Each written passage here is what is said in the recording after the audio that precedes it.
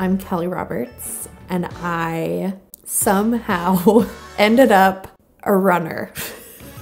Sometimes I joke that I'm in purgatory, and I like may or may not have murdered in my past life, since now I have to run marathons. There's something incredible about anyone working their tits off to do something that feels impossible. I think anything you do, watch people doing that and you will walk away being like, damn, what am I doing with my life? I said I will never be able to take myself seriously enough to qualify for Boston. That's impossible. And I just felt so shitty for saying that about myself, and I could not shake it. And then I saw Beyonce's Lemonade and was like, I'm gonna do it. I'm like, I'm not kidding. My goal is to qualify for the Boston Marathon. It used to be 3 hours and 35 minutes. When I first started chasing this effing goal, it was 3:35. But then so many people run so goddamn fast that now it's 3:30.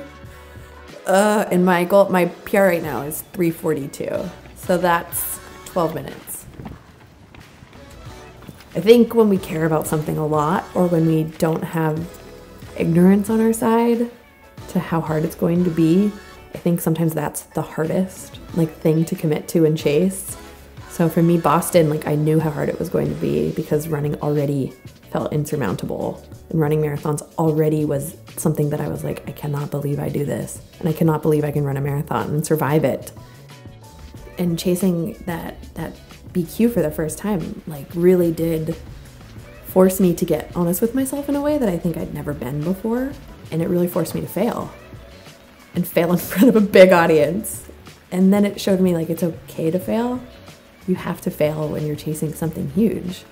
You will not do it the first time, because if you do, that goal is not big enough. So this time around, I have this plan that I really want to execute, but I want to do it for me. It's very personal, and I'm very excited to do it and really just see what happens, instead of saying, if I don't do this thing, I'm a failure, which is really exciting and fucking scary.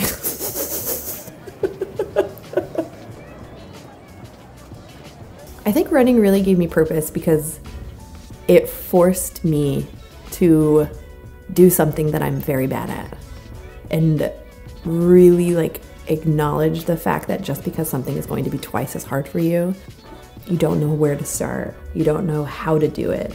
You don't feel like you have the tools you need to make it happen. You have to ask for help. Those aren't good enough reasons not to chase impossible or let yourself care. I think I really tried to make myself not care. I think I tried everything to soften the blow of failure, because it taught me how important it is to fail and not be afraid of it, and to fail wholeheartedly and then fail better.